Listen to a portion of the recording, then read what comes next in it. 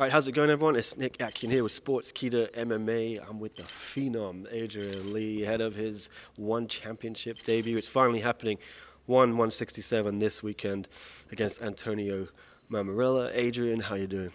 I'm doing great. I'm so excited to get out there and showcase my skills. It's been a long time coming. I've been following you for a few years, seeing your progress on the amateurs and your wrestling career, but this has got to be the most exciting week of your life, I guess.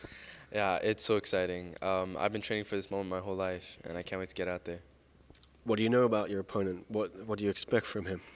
I know that he's a decent striker and wrestler, and that he's had some pro and amateur fights.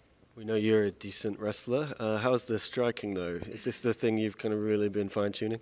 My striking is just as good, and you'll see it on this weekend. Yeah, a lot of people say your brother, Christian included, you're the best of the whole family. Is that pressure to live up to, or is it something you like to hear? It's definitely pressure, but my family and coaches has helped me to prepare with it. Yeah, it's obviously been a very tough couple of years for you guys. I know, I mean, I've been through the same. I lost my brother to suicide a couple of years ago.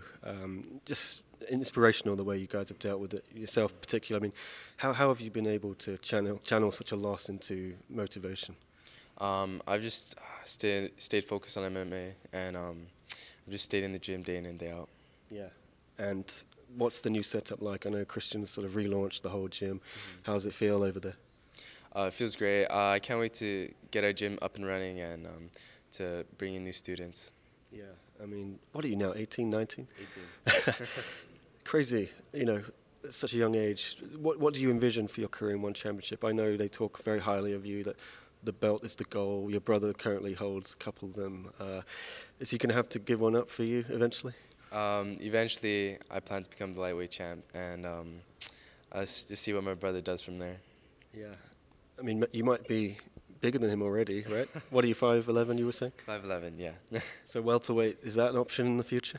I think eventually I would like to move up to welterweight as well. Christian maybe going to have to go to middleweight? Perhaps, yeah. All right, well, yeah, thanks for your time. I don't want to take too much of it. Just how's fight week been, being around everything? I know you got here a few days ago, taking it all in? Fight week's been great. It's so exciting finally being the one in the middle, but I can't wait to get out there and fight. I can't wait to see you fight. All right, no problems with the weight and everything? All good, yeah. All right. Adrian Lee, keep your eyes on this guy. They call him the phenom. He is definitely one to watch out for from the famous Lee family in One Championship.